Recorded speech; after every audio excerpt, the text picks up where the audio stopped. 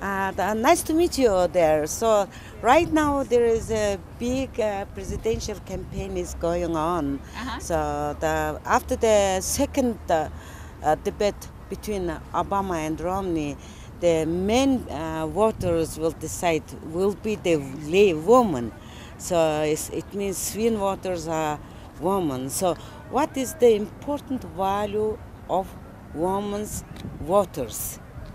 To vote for? I would say probably the most important thing for the female vote would be really anything pertaining to the family and the family unit and how each president would define the family unit. Mm-hmm.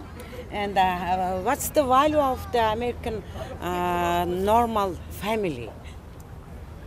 Well, I think we're from Georgia, so we grew up with the value of the family is a man and a wife and children, and that's the basic value we go by. Mm-hmm.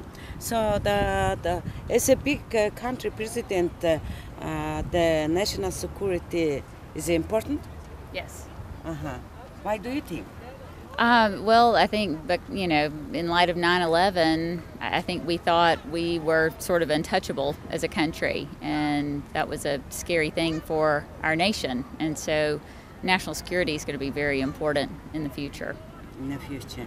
So if I ask you 1, 2, 3, what important issue you vote for? One? Family.